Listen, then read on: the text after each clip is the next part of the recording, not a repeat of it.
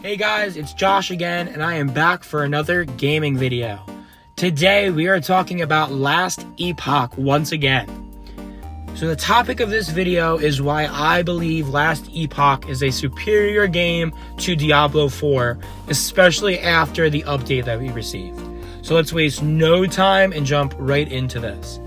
So first thing that I want to talk about is the new player experience for someone who is new to the genre as a whole.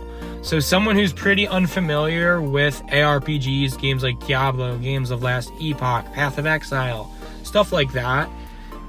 Honestly, both of these games are great for that. I think both of these games offer a great beginner experience to the genre, and it is accessible in most ways. Now, this transitions pretty well to my second point. So, like I just referred to, that first time experience is great for both of these games. But one thing that I noticed, just for me, is that whenever I try to pick up Diablo 4 and do a new character and try out a new class, exploring the map again and trying to go through the story again is just so not enjoyable. And I really did enjoy it the first time, but something about the replayability for me has not been clicking for Diablo 4. Now, on the flip side, with Last Epoch, that has not been a problem that I have ran into at all. I have been having a blast with starting new characters and trying different classes and trying different builds, and it has been an absolute blast. And like I referred to in my first point, it has been extremely accessible. I feel like I've been having no problem switching from class to class, and I have done no research on this game. I am so happy to say that. I have not had to Google build guide. I have not had to Google how to get over anything. Like, I have truly been able to just explore this game and delve into it and experience my own unique experience. So I am extremely grateful for that. Now, the next thing I want to talk about is the skills themselves. I don't even want to talk about the classes as much as I want to talk about just the skills, because the skill difference even in both of these games are pretty drastic. So let's get into that. When it comes to Diablo 4, I do feel like they've done a great job at simplifying the skill tree, and it's pretty evident that most classes have a few different build variations that you can go through. And a lot of them are pretty fun to play. But Last Epoch, personally for me, feels like they have kind of revolutionized this genre.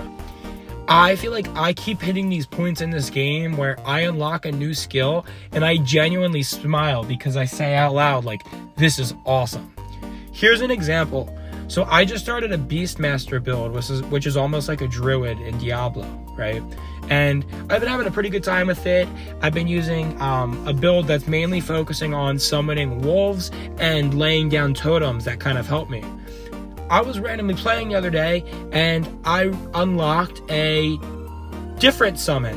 And it wasn't wolves, it was a dinosaur. And I once again was reminded just how awesome this game is, how much there is to explore, how much each individual character class holds alone, let alone the entire game. So again, I just keep running into these moments in this game that kind of remind me why I enjoyed this genre so much. And it's just that feeling of progression and kind of feeling like your character is really getting strong as you unlock cool things, but it's not too hard to obtain, and it's also not being kind of force-fed to you. It's a balance, and I do feel like Last Epoch has done a great job of that. The last thing that I want to say about Last Epoch is, once again, my own personal opinion, but I really feel like this game was made by people who actually play this genre. And what I mean by that is there are things in this game that are such like a love letter to hardcore fans, where this game has a built-in loot filter, where other games you'll have to get mods for that.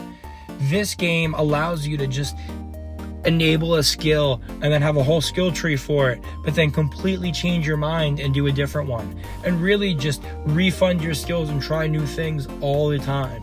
Again, it just feels like this was made by people who really understand the audience that they're trying to target, where I think that's a huge problem we're seeing with Blizzard and Diablo, is that they are just not clicking with their target audience.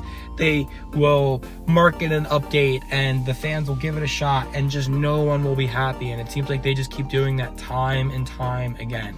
and you're not really going to do any right if you blame the fans for that. So it's totally kind of up to Blizzard itself to make a change.